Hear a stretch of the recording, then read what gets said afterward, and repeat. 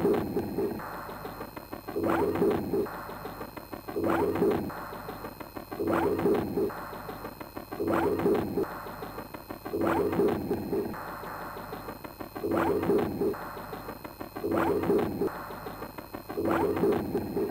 Robert Cohen.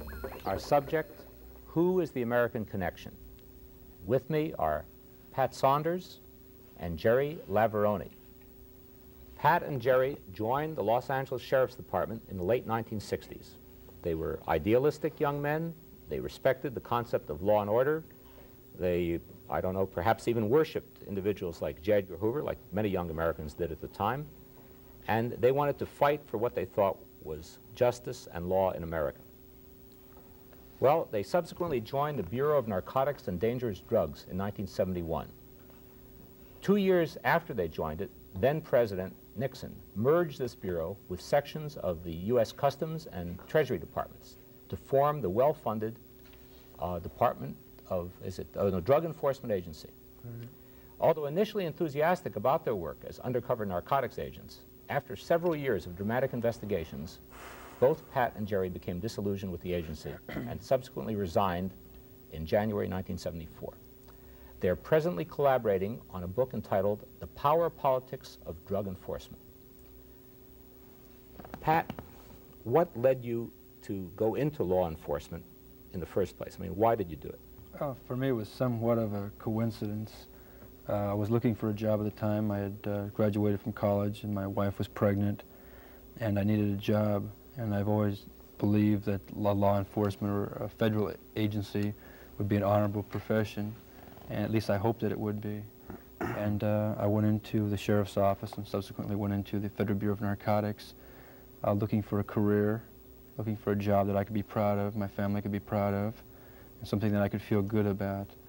And it's only after maybe a year or two that I became disillusioned and began seeing some of this corruption. Well, before we get into the corruption, okay. When you went to college here in California. Right, Long Beach State University. What did you take there? Psychology. At that time, did you have a personal thing about anti-narcotics or anything of the kind, or how did you get into that particularly? No, I was quite naive about narcotics. In regards to narcotics, I never used narcotics and knew very little about it. I was, as most people my age or most people in America, I was programmed as I came through the elementary schools and the high schools to believe of certain things. And all I knew was heroin as far as narcotics, and that was bad, and that we had to get that out of the street, and things like that. I was somewhat naive. In your studies in psychology, had that led you in any way to be interested, let's say, in why people would do something like take narcotics? To a certain extent, but I hadn't thought about it extensively, and I was just more or less looking for a profession. And like I said before, something I could be proud of and something to make a living for my family. And I knew very little about it until I got into it and went to Washington in the training school. Jerry, what about yourself? Did you have a similar background or somewhat different? Well, I went to the University of California, Northridge, and graduated from there in 1968. I'd always had an in-depth interest in law enforcement from the time that I was, I can think back to a letter that I wrote to J. Edgar Hoover when I was in the 9th grade. I inquired about the existence and information pertaining and relating to the Mafia. When you were in the 9th grade, you asked the head of the FBI about the Mafia. Right, and I remember the reply I got back, and I had read everything I could get my hands on in the library on the Mafia, and the reply I got back was really amazing. It was a one-paragraph letter with J. Edgar Hoover's signature, and in substance it stated, "There is no such organization that I have knowledge of or information on in the United States." And that really astounded me. Now wait, when you were in the 9th grade, the head of the FBI wrote you a letter and said there is no such thing as the Mafia or organized crime in the United States? That's correct. But is this what encouraged you to then go into law enforcement? It was just, I don't think I really had a specific goal to enter into law enforcement. I just had a deep-seated interest in organized crime and how it could be so ongoing and so large and consistently perpetuating its bigness and nothing happening to it. And I guess it was sort of in the back of my mind, maybe someday to enter into some sort of endeavor to find out more about organized crime or do something about it, but it wasn't really that specific until my later years in college. And about my senior year in college, I started really contemplating entering law enforcement. First I thought the FBI. And then I thought, no, I'd like to learn the street. So I entered the Los Angeles Sheriff's Department, and I was with them for about 3 years, but I was in a very sophisticated area. It was very confined. It was West Hollywood here in Los Angeles. It was about 1 or 2 square miles. And I found that there was a lot of organized hoods, you know, within that area. In West Los Angeles. And I just made it my personal endeavor to investigate these guys on my own. We had the same old story that I found in the Federal Bureau of Narcotics. There was a lot of detectives sitting there in West Hollywood, just sitting, and I was in a black and white in a uniform, and I was out doing detective work just on my own time. And even after I got off duty, I tailed guys, rapped to guys, building up my own dossier and my own feeling on a certain particular individual, which at a later date, as a federal agent, proved to my benefit. So that actually your motivations are quite different that led you into the Drug Enforcement Agency. In Pat's case, essentially you were looking for a respectable profession, something that you could be proud of and that would benefit you and your family. And in Jerry's case, you had a childhood fascination. My childhood fascination was, I guess, is really contradictory to my profession. I was more fascinated with the mafia than I was with police force or police work. But you still thought, I mean, this still was something, when you were on the police force, even though you were a street policeman, at least in an automobile, you still took it upon yourself to do investigative and detective work, which is not necessarily your assignment. Right. I remember one specific incident. In law enforcement, you have degrees of jealousy. If you cross over into somebody else's line of endeavor or supposed responsibility, and you're turning up information that he should have turned up a long time ago, you get your hand slapped. And I remember I developed a heck of a package on a murder case involving organized crime, just on my own. And I put it all together, and I started requesting teletype information from Sacramento pertaining to 2 or 3 organized guys that were in the West Hollywood, Beverly Hills area. Well, as soon as this information came back, my captain pulled me in the office and told me, you know, that's not your line of, and that's not your assignment. And you do that again, you're going to get 10 days off.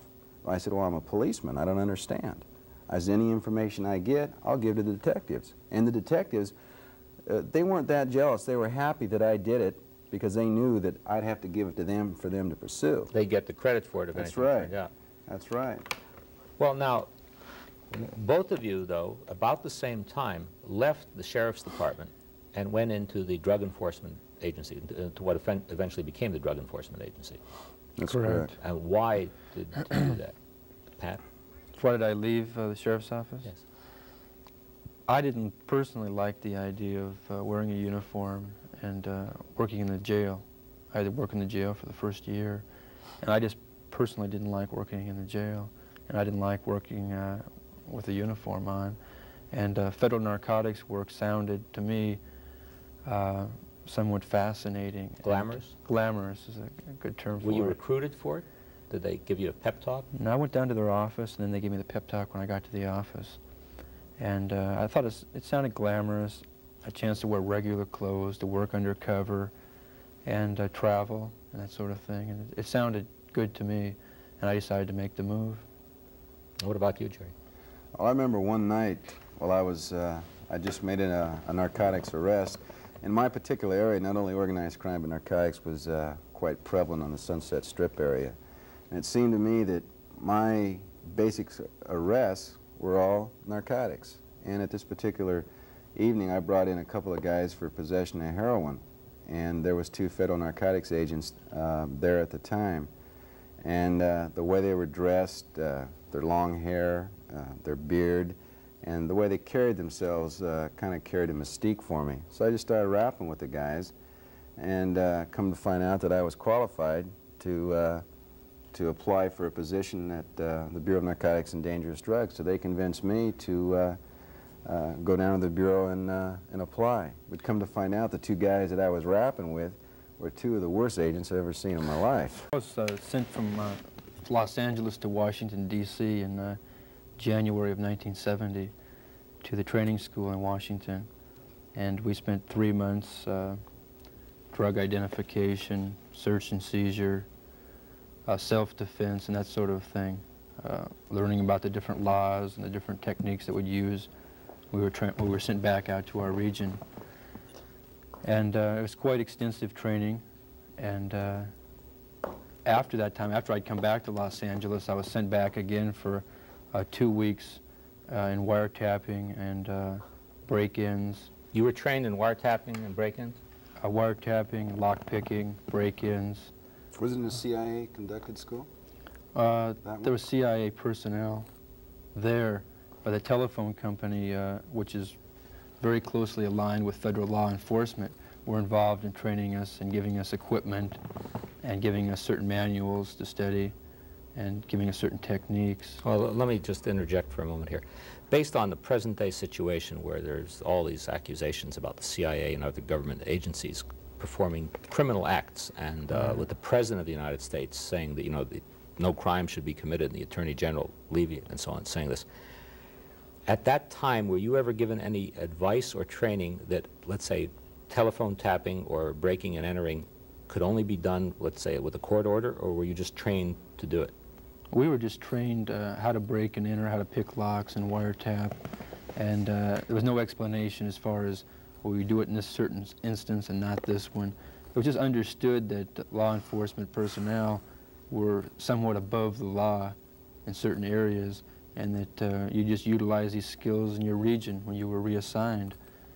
And it was just taken for granted because the stories we'd heard from the older agents and the more experienced agents, that when you got back to your region, you did what you wanted to do anyway, and these skills would be utilized back in your region. We just took it for granted that, you know, that they wiretapped, the police wiretap, and later on I found out that was true. The police and local law enforcement, police departments, wiretap and break into people's houses and things like that. Things that when I got into the personal knowledge of this, you learned these things when you got into the field. Sure. That this actually goes on. Sure. What aspect were you trained, let's say, in the question of organized crime, since you were being trained for drug enforcement?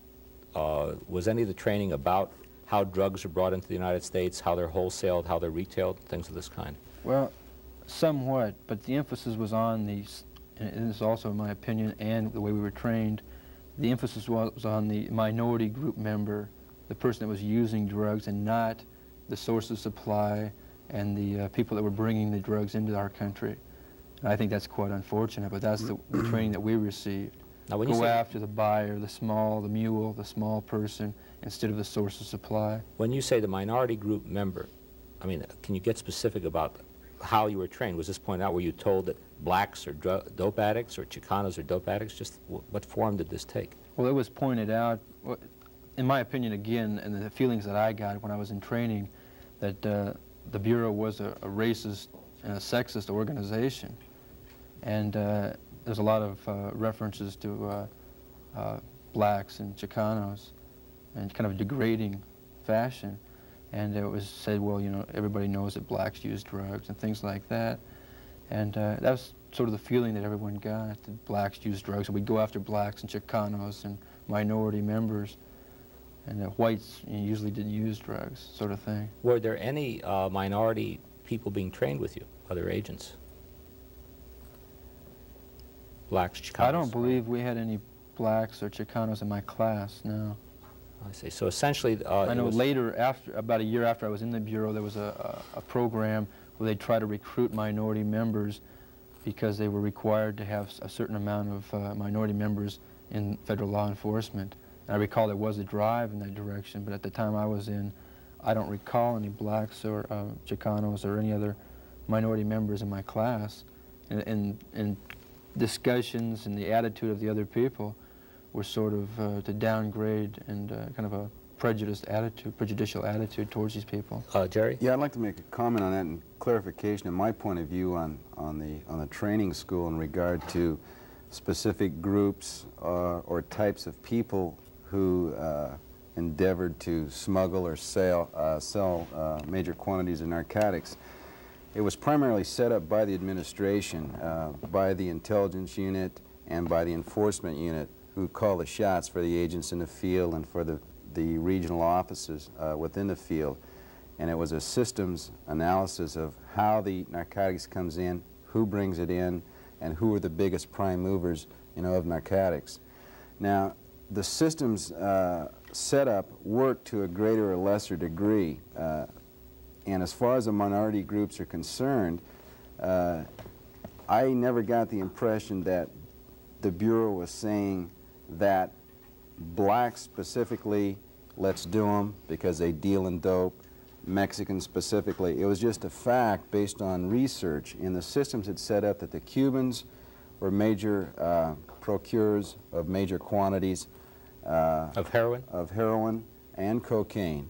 Importation into the United States. The black community primarily was a recipient of this distribution on the East Coast. The Italians naturally are interested in narcotics because it's one of the quickest criminal turnovers, in crime, money-wise. Yeah. And the Corsicans, who are the people who have the finesse to prepare the importation or the smuggling of narcotics into the United States. The South Americans, that's where it's at. That's where the narcotics are picked up, moved into the United States. So they set these systems up. You had the Cubans, the Mexicans, the South Americans, the Italians, and the Corsicans.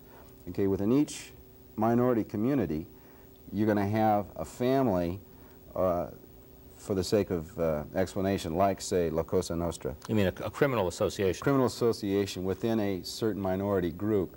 In the Cubans, you have a certain group that's can obtain a certain amount of quantities of cocaine, and you have intelligence information on this one family, but there's many other families that are doing the same darn thing, but you only have one informant.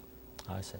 An informant in federal law enforcement is really the prime mover in most of your investigations. I'd say 75 to 80% of your investigations within the federal structure is conducted through informants, because these cats get bread, big money, for their services. So the government is in fact buying information about narcotics traffic.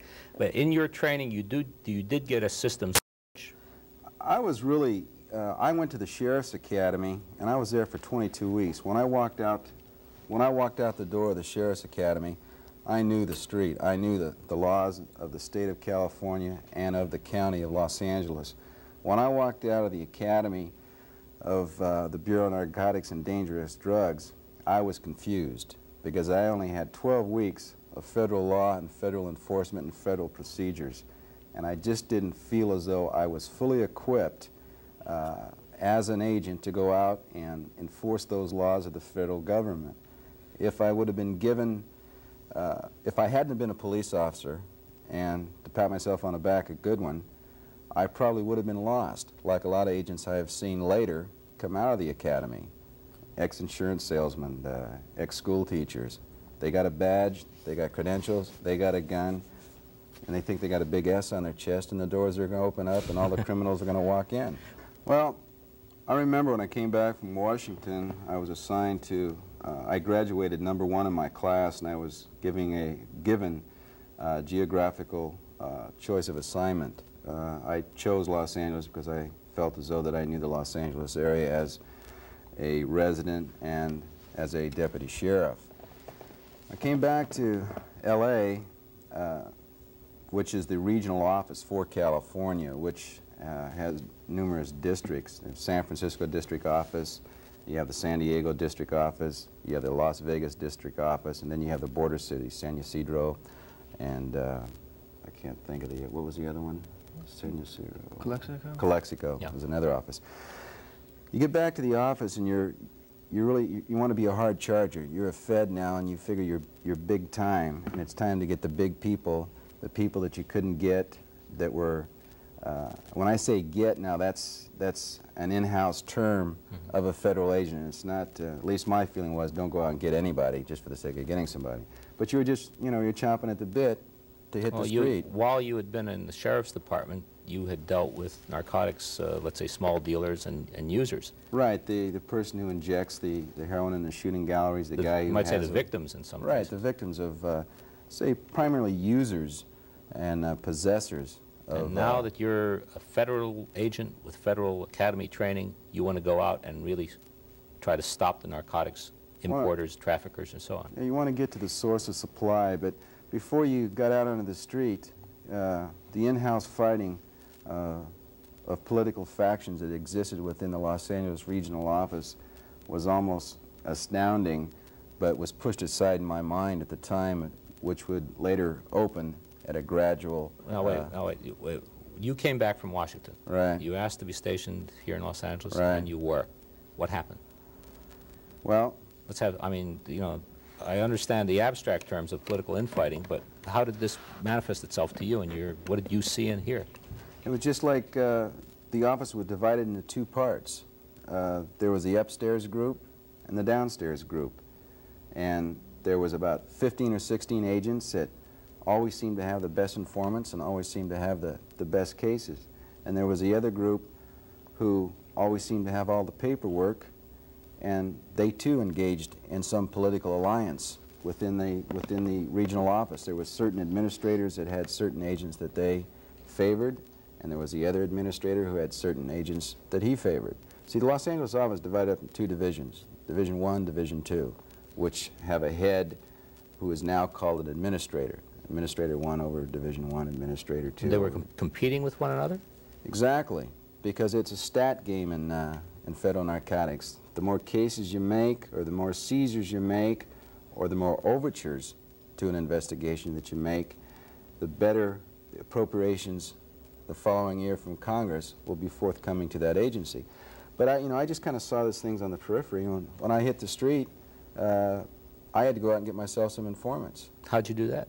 Well, as a police officer, I had made contacts with guys that I knew that were involved in the criminal underworld. So I had built various investigative packages on guys that I thought that I could twist.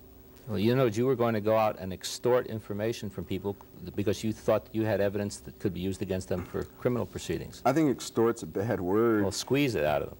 Well, you have to understand, an informant wants to be an informant because he wants to be an informant. And a lot of guys, after a certain time on the other side of the street as a criminal, they get tired. And they want to have the protection of law enforcement, and they'll come to you with the information. Or if you're contacted, you have to contact a guy and kind of push him into it. And once they realize that there's big money to be made as an informant... Oh, in other words, you would go to someone against whom you felt you had some information, or you knew that they were involved in criminal activity. Right. And you would offer them money if they would give you information. Not initially. What you do, like this, I had a very strong and worthwhile organized crime informant who eventually could overturn, I'd say, 50 or 60 major organized crime people in La Cosa Nostra. Now, what I did with this man is I knew him for 5 years. I knew everything he did, criminally and otherwise. And I placed a lot of value on him, whereas a lot of other law enforcement agencies didn't because they failed to know the individual. So I only approached this man when I knew both sides of the question, the yes and no, why he would become a snitch or why he wouldn't become a snitch. In this particular case, I didn't think he would, because he was too strong of a man and too high of a member in La Cosa Nostra. But when I sat this man down and talked to him for 4 hours and told him everything I knew, after I was through, he just shook his head and said, "What do you want me to do?" Now, when you told him what you knew, you meant that you knew about his involvement in criminal activities. Right, but see, you don't come out and tell him, even if you don't know for sure, you let him think you know for sure. Imply that you imply the truth of the matter. And this guy had a couple of murders hanging over his head, which could never be proven, but I didn't let him think that. I see. And our relationship actually became quite friendly, which the Bureau kind of frowns on, which I think is a shortcoming of the Bureau. A lot of informants, which is a different ballgame altogether, but you have to approach them as individuals and human beings because they have an ego to be supported or problems to be reconciled or denied. Now, what about you, Pat? I find some of this a little humorous, talking about informers and criminals, because personally I think some of the biggest criminals are working for the Drug Enforcement Administration today. And that's why I'm so happy that these Senate hearings have started, and I guess we'll get into that later. Yeah. But as far as my training, I was sent back to Los Angeles, as was Jerry, and I was placed in an enforcement group, which would handle surveillance and undercover buys and that sort of thing. After a short time, I kind of tired of that, the undercover thing, and I got into electronics work, and I was transferred into the intelligence unit and began working as an intelligence officer and working on wiretap investigations. And I think at that time, that's where the disillusionment for me came in. When you were doing wiretaps? Doing the wiretaps and working in intelligence as far as seeing how the laws were enforced and the corruption and the beatings of defendants and that sort of thing. Wait, now let's take one thing at a time. Okay. Okay, you were working in wiretap and intelligence. Well, after I worked in enforcement, right. After you worked in enforcement. Right. Did you actually go into people's homes or businesses and put in electronic eavesdropping equipment? Most of the time we would work with a telephone company and we'd hook the wiretap on at the telephone, what they call B boxes. In other words, you didn't have to enter the premises because the telephone company would let you use their facilities. They would give us the facilities and they would tell us the appearances and appearances of the individual's telephone. So that, first of all, when you had been trained in this, you were trained by telephone company personnel, or at least partially. Partially, right. And then when you went out into the street to do your work, the telephone company provided you with the technical means so that you wouldn't have to enter the premises. Exactly. Were these based on court orders or just done? They were based on court orders in the United States. There were several wiretaps conducted in Mexico that had no court authorization, and in Turkey. Were you involved in these in Mexico or Turkey, or did you know about them through fellow agents? Fellow agents, and I was involved in certain electronic eavesdropping operations in Mexico. They were authorized by the Drug Enforcement Administration, the Federal Bureau of Narcotics. There was an operation, and one in particular, where we were sent to Mexico to tap an individual's telephone in Mexico, and usually you're required to have at least one federal police officer from Mexico accompany you and at least apprise him of what you're doing in their country. And several occasions, and one in particular, the federal drug enforcement agents went there and tapped a man's telephone, gathered the intelligence, and never apprised the Mexicans what they were doing in that country. Yeah, by unauthorized, I meant that you had not received the Mexican government authorization. Right, that's the Attorney General's office. That's correct. And I know by discussions with other people that the FBI and the CIA do the same thing, not only in Mexico, but in other countries. We did, I was on a case in Toronto, Canada, back in around latter part of '73, early part of '73. Name of the file title on the case was Sherman Logan et al. And I had been communicating with this guy via a ATF informant. What is that? Alcohol, tobacco, and firearms, which is underneath the, comes under the control of U.S. Treasury Department. At any rate, I began talking to this guy over the phone, and who supposedly had access to major quantities of cocaine in the Toronto area. So eventually, I convinced this guy that I was going to come up and see him personally. No, wait, you were not speaking to him as a, you didn't say, I'm a federal agent. No, I was undercover. See, as I said, I was introduced to him over the phone by an informant who worked for ATF and came to me through a friend of mine in ATF who advised me that this particular informant had narcotic information, and if I wished to pursue it, I was welcome to utilize their informant. I see.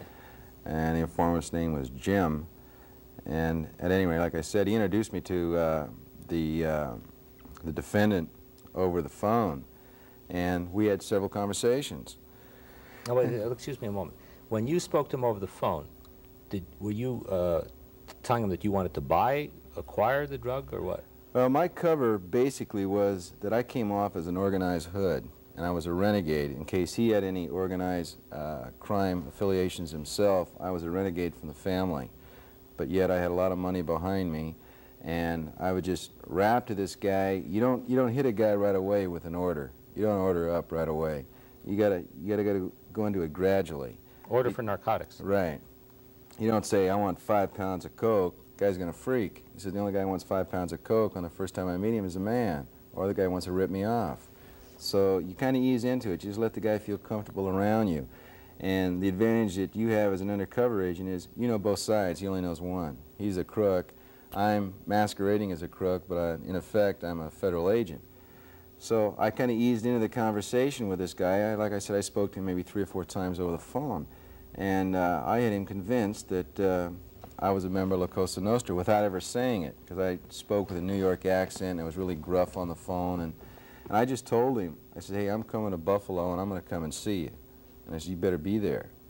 And he says, yeah, I'll be there, I'll be there. So when I get there, we go up to the Royal Canadian Mounted Police headquarters with a Buffalo, New York district supervisor. He was in charge of the district office. And we advise them what our case is to date, as they had been advised and appraised of the situation as it progressed anyway. So they don't say anything about any wiretaps at that time in the office. When we get to the Holiday Inn there in Toronto, they check us into a room, and they're giving me an undercover room, and the next room over is a surveillance room to monitor any activity that I might have within my room, plus give me federal protection in case there's, anything funny transpires. So while I'm in my room, all of a sudden here comes all this electronic equipment. I mean, big tape recorders, big pen register machine, monitoring devices, and the whole bit. And they're drilling holes through the wall there at the Holiday Inn and running wires through into my phone and back to the monitoring device receiver in the adjoining room. And I asked the supervisor, who was a GS-14, I said, government employee, federal employee. Yeah, he's a federal supervisor. And I said, what's going on? And he says, I'm going to tell you. Now, this is right in front of the sergeant of the Royal Canadian Mounted Police. This is an illegal act that we're doing, so keep your mouth shut. The sergeant here is supposed to get approval, but he's not. And he has the right to make that decision. And this was in Toronto? This is in Toronto. And he says, we're going to monitor every phone call that you get, and then we're going to tap into every person that calls you. If this Sherman Logan guy introduces you to, John Smith, then we're going to follow him, go to his residence, and then we're going to tap his phone. Now, was it the Royal Canadian Mounted Police that was doing this, or the U.S. Federal? The Royal Canadian Mounted Police was physically doing the tapping in our presence, and we were privy to all of it. I see. But I was told to keep my mouth shut, so I kept my mouth shut. Example of international cooperation. Right. So, at any rate, I met this guy undercover, and naturally he brought on another guy, and they talked about another connection who was going to go overseas and get the dope and bring it into the Virgin Islands or the Bahamas and ultimately to me. Well, each guy that I met, his phone there in Toronto was subsequently tapped. And I heard the tape recordings that the Mounties had on each and every phone. So, which is an example of, international cooperation for illegal wiretapping. Now, just turning to the question of philosophy of the thing, you've both been involved, therefore, in surveillance wiretapping. You stated earlier that you felt that most of the information that comes to drug enforcement agencies and to police agencies comes from paid informers. Correct. Do you think that the value of the wiretap is sufficient to counterbalance the danger to the public interest of this type of information gathering? Well, I think that obviously the 1968 Omnibus Act was created for a specific reason, and there are situations, specifically organized crime, which the Omnibus Act was primarily created for. There's sometimes no other way to approach a criminal investigation, and when you get a wiretap, you've got to show that all avenues have failed in an investigative approach. You can't get an undercover agent in to the criminal. You can't get an informant into the criminal. You're constantly and consistently burned on surveillance. However, the informant was in fact present when this particular criminal made a telephone call, and narcotic activity was had transpired within that conversation. And in fact, this informant is considered reliable and credible. Well, now, when you say criminal, you mean the suspect. Suspect. Right? Right. And an informant has told you that this person is involved in narcotics, and therefore you think that's sufficient grounds to ask for wiretap order. No, that's not what I'm saying. Is that how it's done? No. What you got to do first is you gather intelligence information on a particular subject, and say this intelligence information has already been gathered maybe 5 years ago and nothing has been done. And all of a sudden you come across some current information that Joe Smith is really a major trafficker in narcotics. So then you intensify, say, an investigation. You start checking the guy out, where he goes, who he sees, the cars he drives, the money he's got. You do a whole criminal background on the guy. And he becomes a suspect because based on your criminal background check on this individual, you have some suspicion that he is in fact involved. In other words, you have to have pretty good information that a crime is being committed before you're going to do all this work, or do you go on fishing expeditions? You kind of go on, in narcotics, because narcotics is a different breed of animal. As I was trying to explain, the cycle of information I just gave you is the approach to obtain a affidavit for a wiretap, a listening device, or a pen register on a particular suspect's phone. What's a pen register? Pen register is the instrument that records the incoming numbers and the outgoing numbers of the phone being tapped. Outgoing. Outgoing numbers. When you dial, in other words. Right. The pen register will let you know who the tappee is calling. But it won't give you their voice necessarily. No, but you have a voice. You have a receiver will give you the voice too. But after you say, like I said, all your avenues to build a case on a particular suspect has become frustrated. That's when you feel as though that a wiretap is possibly necessary. Now, I know in a lot of cases you can't get the wiretap, even after you write a 27 or 30-page affidavit in support of your reasons why you should. And I know there were some problems in the Justice Department that Will Wilson was signing all the affidavits when in effect, actually John Mitchell, the Attorney General, was supposed to be in fact signing them, but he was off doing other things, which is neither here nor there, I guess. But anyway, there are times when, at least in the federal agency that I know Pat will attest to, is that you can't get the wiretap, or that you know by the time you get the wiretap, your information will be passé. So there's guys will go in and pre-tap a phone. Now, I'm not categorically saying that all federal agents illegally tap phones. That's not true. There's a very small percentage of federal agents, at least that I know of, that will tap phones. As far as local police agencies, I imagine they have the same problem as we did in the federal agencies. There's a small percentage of guys who will cross out of bounds to put a suspect behind bars.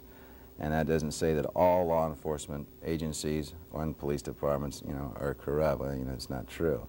But now, there's been a lot of talk about, and the point I'm trying to get at really is, even if you think it's the only way to get information on what you believe to be criminal actions, and you do get the authorization or unauthorized wiretap, as has happened all too frequently in the past, do you think that the information that is acquired through wiretapping is really that important to a conviction, not just to your conviction, but to a court conviction, since most of it is never usable in court?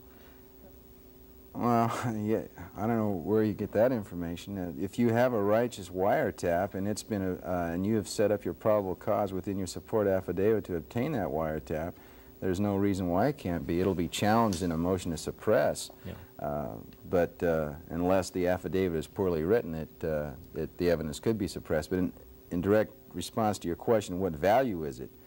The value is if the individual on the phone picks up the phone and he calls A and he says, there's going to be a drop at the corner of 8th and Main tonight at 9 o'clock. We're knowing what the guy is doing before he does it, and we'll set surveillance up prior to that delivery, and we'll monitor the delivery, and we'll get another suspect in our investigation, the guy who picks it up, and maybe also the source of supply is calling the guy that we have his phone tap, and it says, hey John, this is Bill in South America. Stuff will be up in 7 days. Now we're identifying where the source is coming from, and we know that who's receiving it. And then when the guy says, then he makes another phone call or an incoming phone call. Okay, well, the question is, though, that his voice over the phone, the actual tape recording of someone saying, I'm going to pick something up, unless he says, I'm going to pick up the cocaine or the heroin, right? In other words, this is a whole system of inferences that you have made based on observations of the guy, that you know what he means when he says at 9 o'clock tonight, there will be a drop. Right. In other words, what he is specifically saying. You can't go into court, play it to a jury, and they'll convict based on him saying that. Oh, yes, you can. You can. They'll take me on Baudelaire, on my expertise on what he said. I see. How many times have you heard that conversation? Based on your experience in narcotic enforcement, what in effect does this conversation mean to you? We'll use code words. Right. They'll use a code. And if so, let's just to summarize. You think that wiretapping, even though it doesn't constitute the bulk of means of acquiring information about drug traffic, is a valuable tool. It's a lazy investigator's tool, really. I mean, I would prefer to try to break it without a wiretap. To me, it's more of a challenge. I believe in playing by the rules. And to me, if the crook is smarter than I am, by God, he goes free. I'll try to get him next time. I would just rather try to do it on the street level, on my own intelligence, my own initiative, my own informant. And I think it is, in effect, a tremendous violation of civil rights to tap a man's phone. It seems like it's, they've passed a law and said it's legal, but like some laws, it's been stretched and stretched and stretched. Well, now the interesting thing is, of course, that you are very, very knowledgeable in this field. You've done it, you've practiced it in law enforcement and as a federal agent and also as a sheriff. And both of you have gotten involved in very notorious cases, some of the biggest cases that have taken place. Pat, could you tell us about some of those? Well, one case that comes to mind to me especially is when my partner and I were sent from the intelligence unit to New Jersey to debug the home and offices of Robert Vesco. Who ordered you to do this? The assistant regional director, or the deputy regional director, actually. Here in Los Angeles. Right. Now, one of the administrators. That is, say, the representative officer of the Drug Enforcement Agency ordered you and your partner to go to New Jersey. Right. Then did he tell you you are to go to New Jersey and to look for surveillance devices on Mr. Vesco's premises, or what? Well, he told my senior partner to do that. My senior partner told me that we were going to New York and New Jersey to do the debugging job. Subsequently, when the operation was revealed in the newspapers and on television, the Federal Bureau of Narcotics has denied that they had any information about this operation, that we did it on our own, and that's just plain not true. Could you have done it on your own? Could you and your partner just have gotten up? You took equipment with you, I presume. We took equipment, right. You took federal property. Could you have just gotten up on your own and flown? I suppose you flew to New York and down to New Jersey to do this just on a whim, or? It's incredible for anybody to believe that. I didn't know Robert Vesco. I didn't have any connections that knew him. And evidently the Drug Enforcement Administration knew Robert Vesco and had some reason to do favors for him. But I think it's ridiculous to suggest that my partner and I, who were just street agents, would have connections like Robert Vesco and would just on our own fly to New York and debug his house. What was involved in debugging his house? Was it very complicated? No, we were both trained in debugging countermeasure techniques as well as bugging techniques. What if his house had been bugged by the phone company, though? Well, the problem was he was under investigation by the Securities and Exchange Commission, the SEC, at that time. And if they would have been tapping his phone, or if some other federal agency would have been tapping his phone at that time, and two other federal agents came out and debugged his phone and found the bug, there could have been a lot of problems. Be guilty of obstruction of justice. Right. You would, in other words, but since he was under investigation at the time, there was a possibility that his phone was being tapped by the Justice Department. Right. In hindsight, there certainly was that possibility, although we didn't even know who Robert Vesco was at that time. You weren't reading the papers?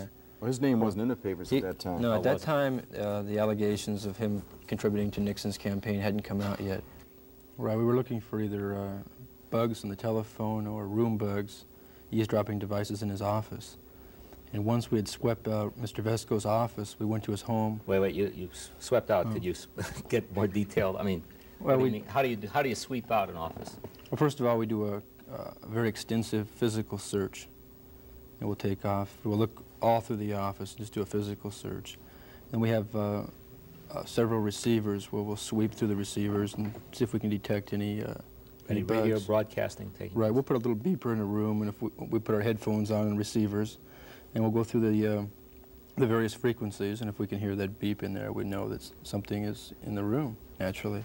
Then we'll check the telephone lines and do various other procedures that we do to detect bugs. Now, I saw a film called The Conversation, and I presume you've seen it. At the end, Hackman tears apart his room and can't find the listening device. I presumed it was in his saxophone.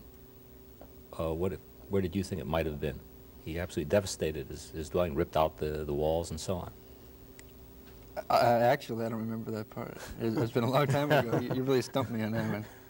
I don't recall. I mean, is it possible to put bugs into a room, to put listening devices in where they're almost impossible to detect? Well, sure. The Central Intelligence Agency, or the FBI, one of their famous tricks will be when the house is being constructed. They'll place bugs in the walls when the house is being constructed, and the bugs will be there, you know, forever. Wired bugs. Right. They'll put either wired bugs, or they'll put, you know, bugs with batteries or whatever they're doing at the time, or they'll wire the house for sound. What about like the old FBI office that we were housed in DEA?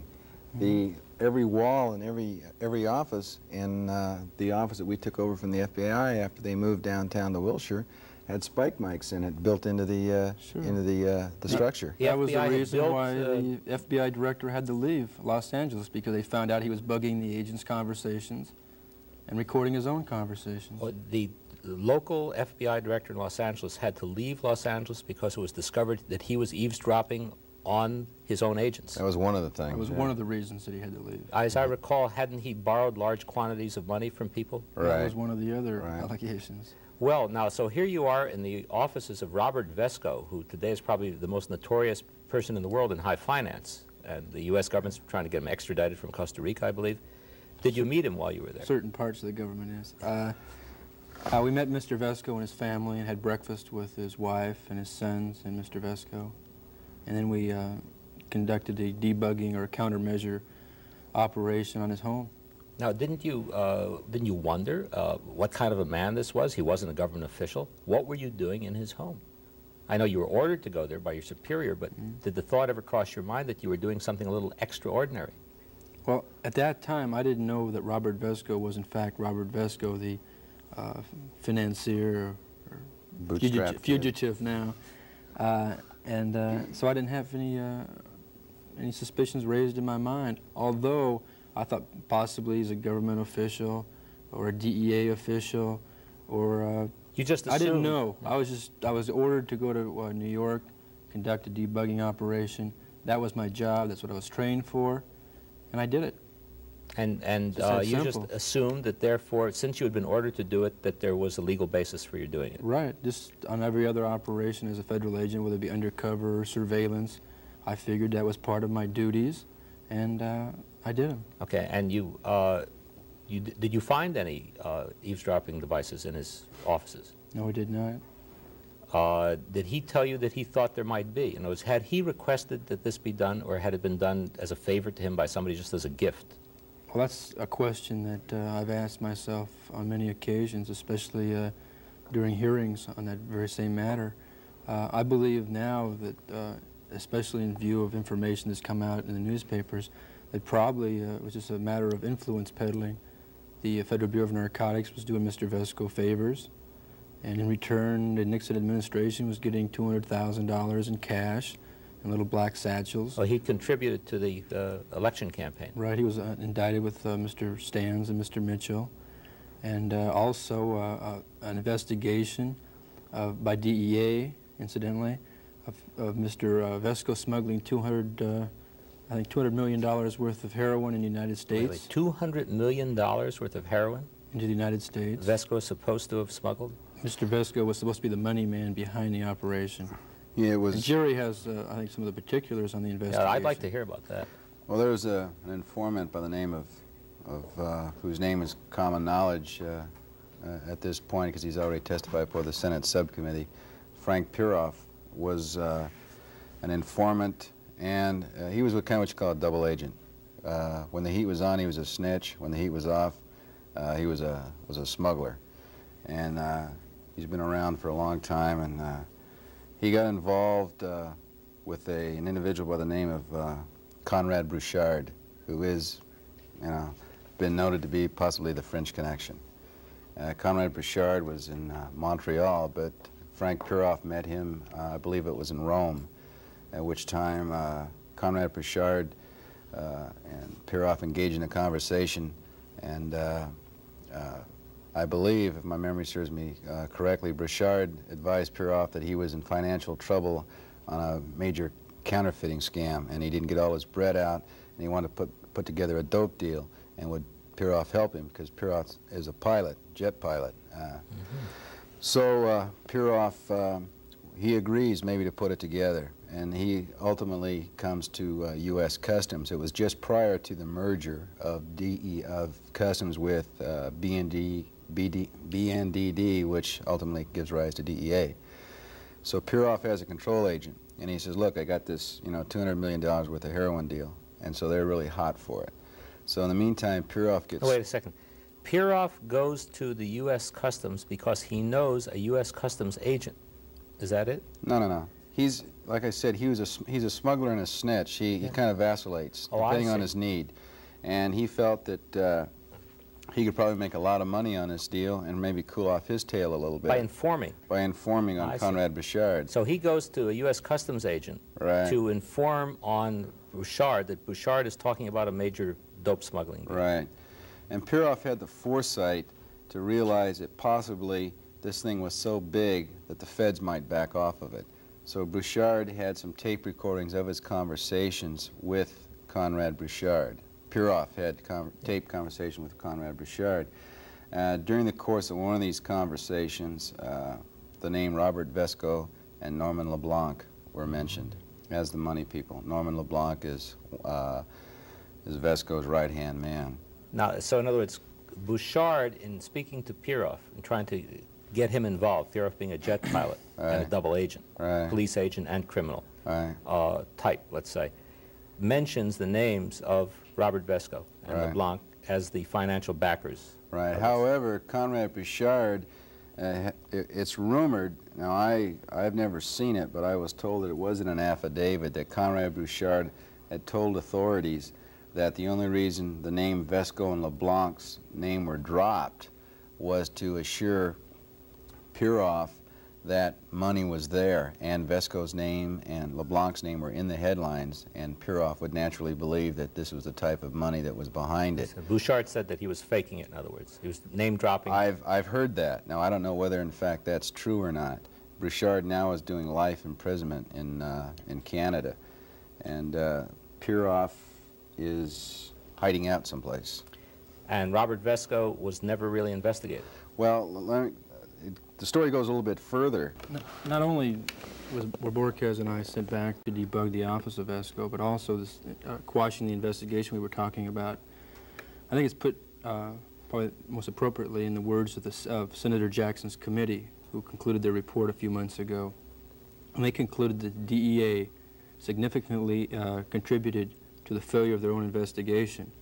In layman's terms, I think they just covered up the investigation of Vesco dealing in heroin. Now wait, the DEA, just to remind our viewers, is the Drug Enforcement Agency. Right, the Drug Enforcement Administration, or the Federal Bureau of Narcotics. Yes. Now, they had commenced an investigation of Robert Vesco, the notorious international financier who is presently a fugitive from U.S. law, because word had come up that he possibly was the financier of a $200 million heroin import into the United States. But when they began to investigate this, the investigation was effectively covered up by themselves, by the agency itself. I think you misconstrued, just out of sequence. The investigation was initiated by Frank Puroff's contributing information in regard to the 200 pounds of heroin.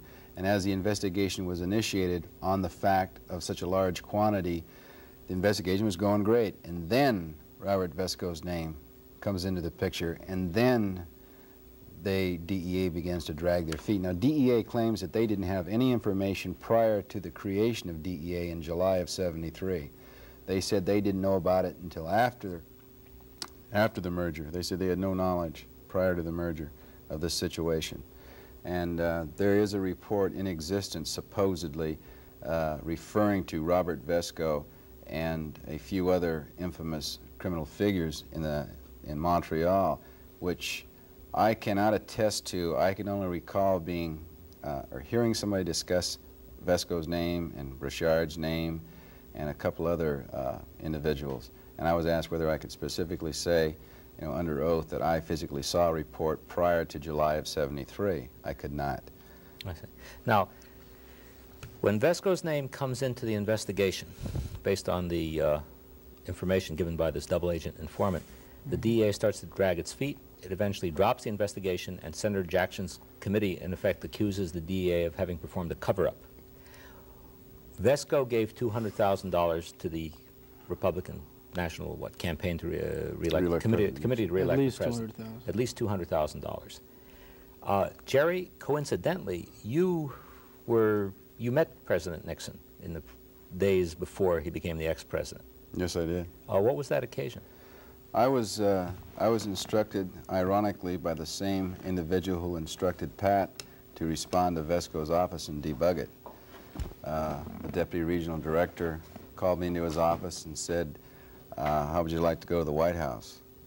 And I said, I'd love it. And he said, okay, you're going to leave such and such a time, and you're going to go back there and partake in a drug abuse conference for national athletes, professional athletes of the United States, baseball, football, hockey, and... Was this, did you consider this to be a reward for good service? To this day, I don't know what it was. It seems strange because I was a new agent. I'd only been an agent like 3 months, and here they're sending me back to the White House. And, but I didn't question it because I was quite excited about going back. And the agents that I were with well, they had a name. They were called the Nairobi Trio. Why is that? For infamous or famous endeavors as federal agents in the city of New York. The three of them, it was kind of like the Three Stooges routine. They were quite comical and notorious for their antics during... They weren't African? No.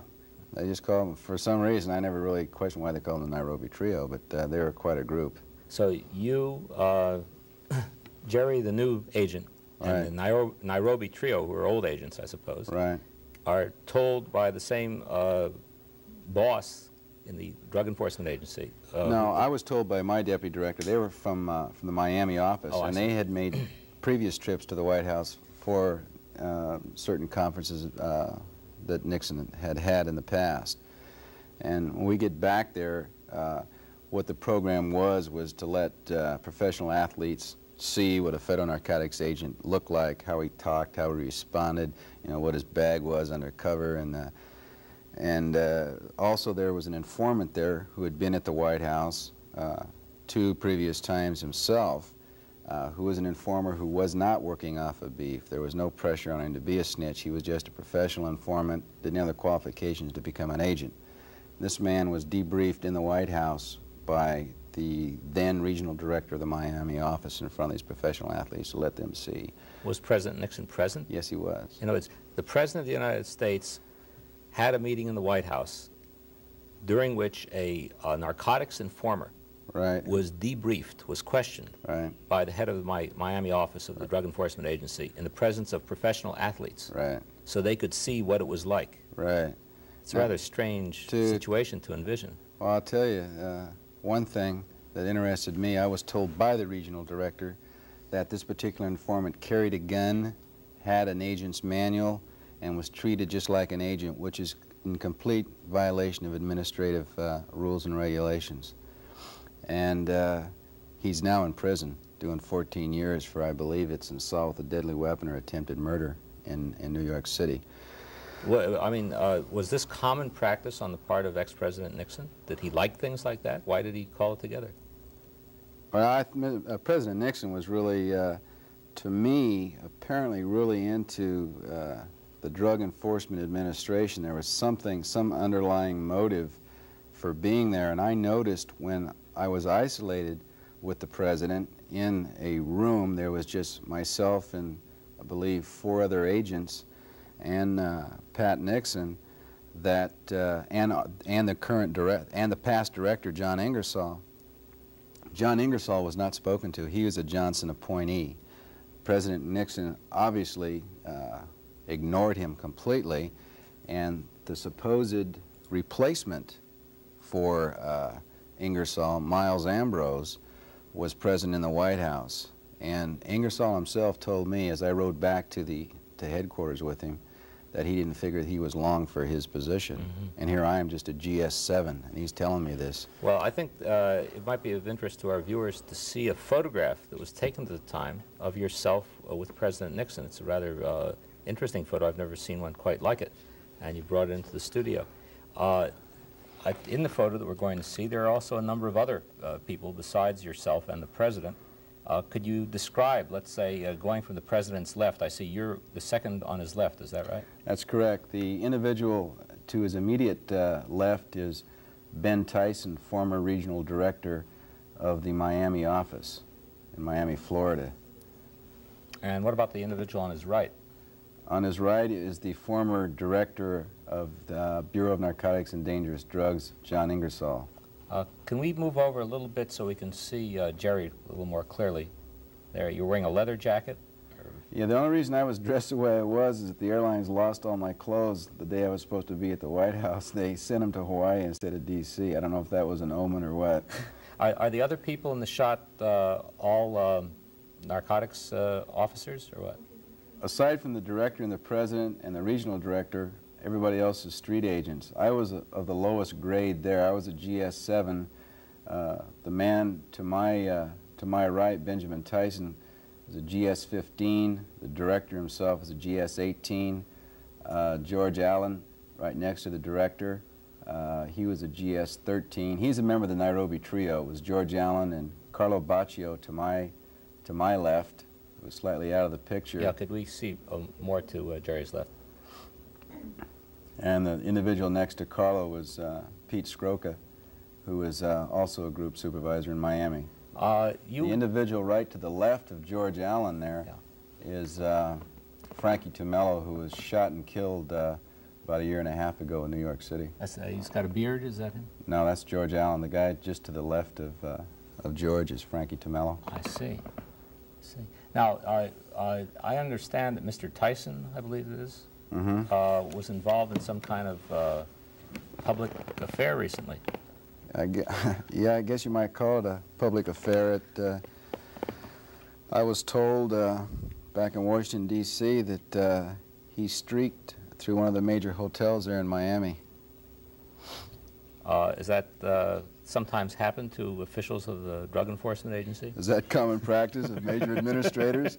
They can, but we can't. I think he was demoted over there, wasn't he? Yeah, he was ultimately demoted, I believe. I don't know if they would cop out to initially demoting him for that. The basic problem of being an idealistic person, a person who believes in law and order and is against the use of dangerous and, substances that hurt people or get them on a dependency thing, that got you into first law enforcement and then into the Drug Enforcement Agency, eventually began to be contradicted by the things that you observed there and the situations you found yourselves in, and led to your resignation. And I would like to know just what it was, what did this? This is a tremendous thing to do in your life, to have the aiming in a direction, working hard for it, and then suddenly find you can't do it. Pat, what was it with you? It was, needless to say, it was a great disappointment to me and to Jerry, I'm sure, also. But I think one of the first things that I realized that I was in the wrong place, the wrong business, is when I think I just left enforcement. I'd gone into intelligence, and the assistant regional director and several other senior agents were discussing with me and with other agents their plans to form an extra group in the office, and this would be composed of myself and another agent that had electronics background, and a couple of agents that had some background in self-defense and in firearms training. And the plan was to assassinate certain large drug smugglers in Mexico. Wait, I want to get this very clear. All right. your supervisor in your office? Well, not my supervisor and his supervisor, who was also one of my other supervisors in the chain of command. Assistant regional director and a group supervisor. Group supervisor is one step removed. The assistant regional director of the Drug Enforcement Agency Los Angeles office, right, and a regional supervisor approached you and other street agents. Well, we were, I think, sitting around discussing law enforcement matters, and this subject came up. And they proposed that you set up an assassination team for killing people who they felt were major drug importers or dealers in Mexico. Right. Well, that's basically correct. They didn't suggest that we set it up. They were going to set it up, and the certain people that were there, certain little group of people that were there, were the people that they wanted to be in that group.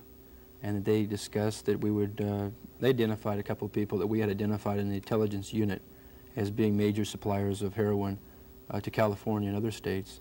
And they proposed that we exterminate them, to murder them. Did you feel that this was some kind of a thing on their part, that these two individuals, just it was their own personal idea, or that they had gotten orders to do this from up above? Naturally, I can't say with any certainty, but I felt that it was just a policy of not only the Bureau of Narcotics, but possibly the government. And, you know, late revelations obviously show that probably is the situation. But at that time, I felt, well, maybe that's the way the Bureau feels about it, and these people are just carrying out their orders. And I was just shocked, and I didn't want to be a part of anything like that. What did you do about it? Was there anybody you could go to and say, hey, wait a minute, we're planning to set up these Brazilian-type, you know, death squads, or what? Well, these people were my supervisors. There was nobody to go to. Could you go to Washington? Could you go to the head of the agency? Well, I didn't know if it was just a general policy and that was carried out in different regions. I didn't know. You kind of have to understand your situation when you're confronted with that type of idea, that type of proposal, that you don't really ask any questions beyond those people who have suggested that you fulfill this request.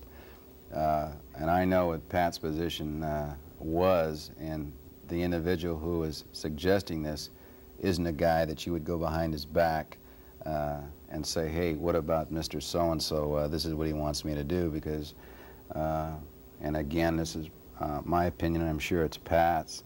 If he did, he would end up in the street with a bullet in his head. Oh, wait a minute. Let me get this very, very clear. You felt that this official of the Drug Enforcement Agency, that had you attempted to bring to the attention of higher officials, or let's say the Attorney General's office, the idea that he had proposed the establishment of a murder group to go kill foreign nationals who you felt were drug dealers, that had you gone to the U.S. Attorney General's office, that this individual might have seen to it that you were killed?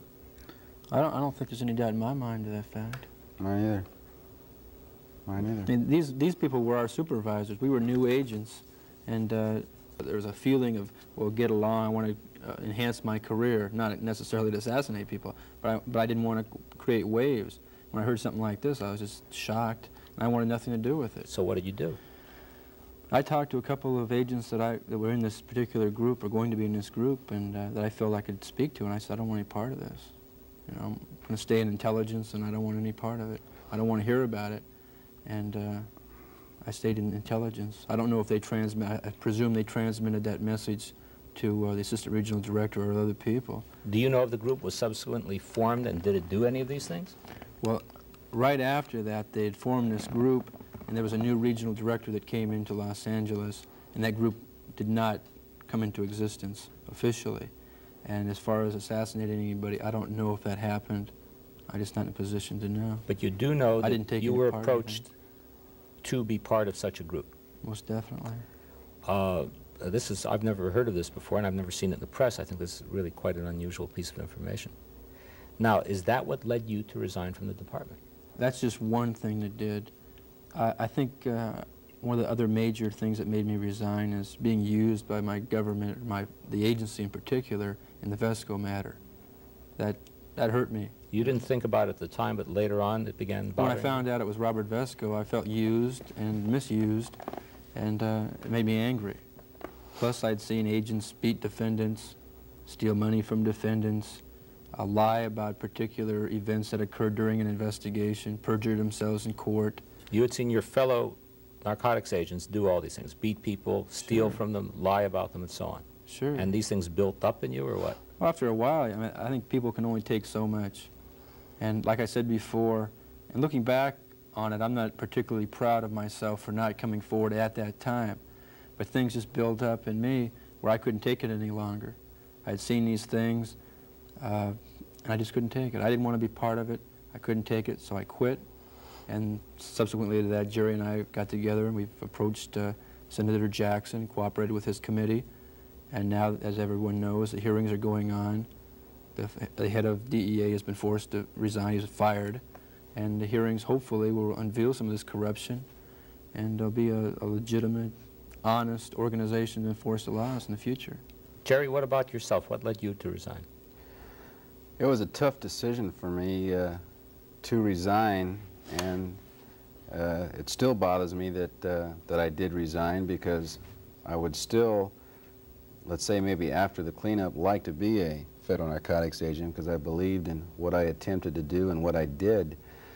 And I have to join in conjunction with Pat that it wasn't like a total revelation of illicit activities taken on by a few agents, a few administrators. DEA as a whole has a purpose and has a job, and there's some darn good agents and some darn good administrators. But I was within a group that were bad. They didn't respect the laws that they enforced. I saw wiretapping of other supervisors, of other agents, building dossiers on agents, leaking that information to the internal police of DEA, the Office of Inspection, because they felt maybe this particular agent was getting too close to maybe some of the illegal or illicit activities. Wait. Now, you felt that, I mean, it was your impression that when an agent began to get close to real dealers in narcotics, the real connections, that pressure was brought against them by the Drug Enforcement Agency? Is that it?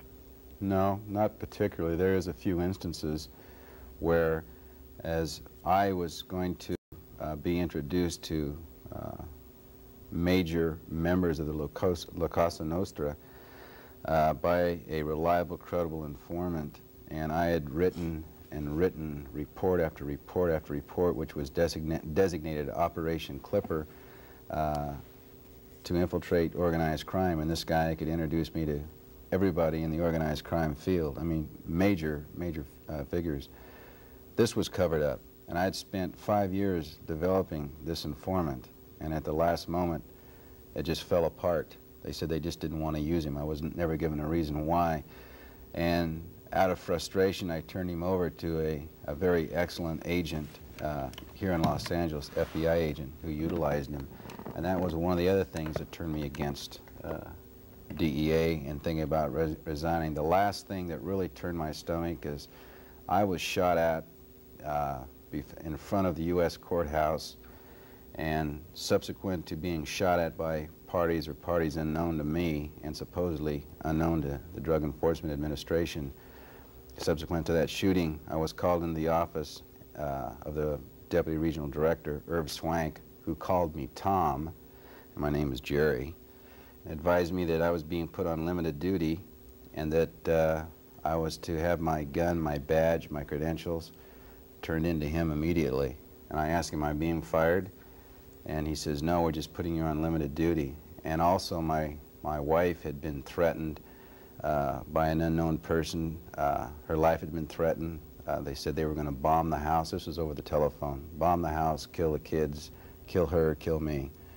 If that was after you turned over this informant to the FBI agent? Yeah. So you feel that they try to stop you from developing contacts with La Cosa Nostra, and when you turned it over to the FBI agent, you were fired at, your wife was threatened over the phone, and you were taken off of active duty. Right, but I don't think that the informant situation is directly tied. It might be, I don't know. You were fired at. Your wife was threatened over the phone. All these things happened. What else was involved in your decision to resign from the Drug Enforcement Agency? The final decision was a mismanagement of a major investigation and the failure of a assistant regional director to heed my suggestions, and the end result was a Los Angeles police officer, a narcotics officer, was shot and killed in a hotel room in Holiday Inn where I was present. And the reason that, you know, it's hindsight, but if this assistant regional director would have pursued the investigation as I felt it should have been, I don't think that that situation would have resulted. And it was just another tantamount decision of bad judgment, and I just got sick of it. And looking back, I could see all the little incidents that this small group, once again, of unconscientious agents were partaking in, that just all seemed to add up. You know, here was a dead police officer, here I was shot at, my wife was threatened. In the meantime, these guys are wheeling and dealing in their little illegal activities and forgotten what they were originally hired for. And it seemed like the values within the Los Angeles office, at least, were of questionable nature. And I figured if I was going to get blown up, I wanted to be blown up around guys that I trusted, guys that I believed that maintained the same values that I did. And I just didn't figure it was worth it. So I left something I really dearly cared for because of a few people within that agency. Now, both of you resigned. How did you know each other while you were in the agency? Yes, we did. Did you resign at about the same time? Was there any connection between your resignations? No. Pat resigned. When did you get together? Well, we didn't get together, actually. Pat resigned almost, what, 9 months or a year before I did. And we were told after Pat resigned that we were not allowed to speak to Pat Saunders at all. Specifically, do not talk to Pat Saunders. And that was the regional director, Frank Pappas, that told us we couldn't talk to him. So I accepted the, his word, or his command, and then finally all my revelations were beginning to come to a head. I left the Bureau and began to seek other employment with utter and unbelievable futility. And finally Pat and I got together and said, do you think the reason that the Bureau's keeping us down is because we know too much and they just want to constantly keep us down and have other things on our mind besides, maybe revealing what we know? And we kind of agreed, yeah, that's possibly it. And like I was #1 on the Huntington Beach Police Department's list, and I was called down there for a final interview, and they put me on a polygraph. And they started asking me all the questions about the Bureau, and which I refused to answer to a greater or lesser degree because I was under obligation to the United States Senate. And they said, well, you did real good on the polygraph test, we'll call you. When I got home, there was a letter dated 2 days prior to the polygraph saying that I'd been rejected. That's incredible. So Pat has faced the same problems gaining employment as I have, and we felt as though that we're highly qualified and sophisticated investigators with very sophisticated techniques and a lot of informant contacts and a tremendous amount of criminal knowledge, so at which time we have formed a private investigative agency which we provide a service for anybody in need of our service. What do you call yourself? It's Pat Saunders and Associates is the license, and it's Laveroni and Saunders Investigative Service. So you are now offering your services as, in effect, private investigators. That's correct. What are you doing, or let's put it this way, I know what you're doing. You're also working on this book, which is a very important book. What do you think the people of the United States should ask their elected representatives to do to get proper drug enforcement? I mean, you know about it, you know the problems of it. What can we do to rectify the situation? I think they should increase the training academy to not to 10 weeks, but to the amount of time that it takes for an agent to feel comfortable in enforcing the federal laws. I think the overall system of DEA needs to be looked at. I think there's people in upper echelon positions within the Drug Enforcement Administration that are not properly qualified to delegate authority, to delegate enforcement rules and regulations. I feel as though that the qualifications for an agent should be as strict as it is for an FBI agent. The FBI does, like any other agency, have some internal problems, but by God, if you foul up in the FBI and there's any inclination at all that you may be stealing this or doing this illegally, you're going out the door. So you think higher standards, better training, and let's hope that these things will lead to a situation where the problems that led both of you to resign and the cover-up of things can no longer exist. I want to thank you both very, very much for being with us. Who is the American connection? A question which is still unanswered, but at least we've gotten a little idea of some of the problems involved in stopping the narcotics traffic in the United States.